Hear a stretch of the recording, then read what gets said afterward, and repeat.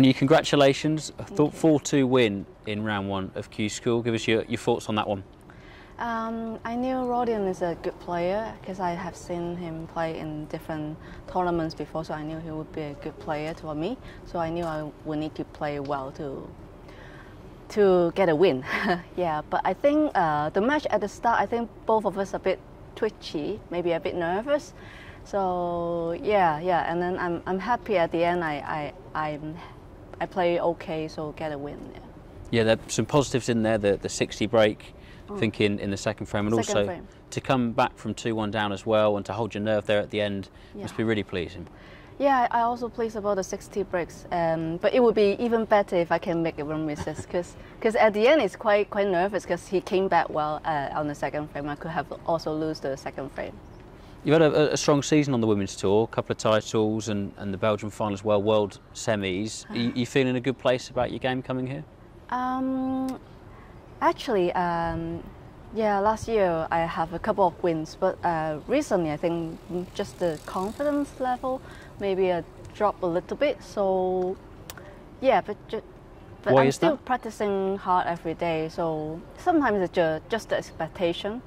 Yeah, when you really want to win the tournaments and you want to do well, but sometimes it could put you under more pressure, and maybe the acceptance level will lower. So yeah, just trying to manage that. Yeah. So with that confidence a little bit lower than perhaps normal, what's your mindset coming here this week and for the 2 weeks, but hopefully just 1 week? I don't know. I'll just play and see because I think I just maybe I think last time when I played in the Q2, the mixed events, it was the Q Tour in Leeds. I think I do well in that tournament, so yeah, this is the next one, the following one after that. So yeah, I will try to do my best. Yeah. And you're second in the women's rankings, but didn't qualify for the main tour because Bai Yulu won the worlds and she was outside the top two. Do you feel a bit unlucky that you haven't sort of got onto the main tour and then you're having to come here and try and get your tour card? No, not. I don't feel unlucky, but I just think I didn't do well enough.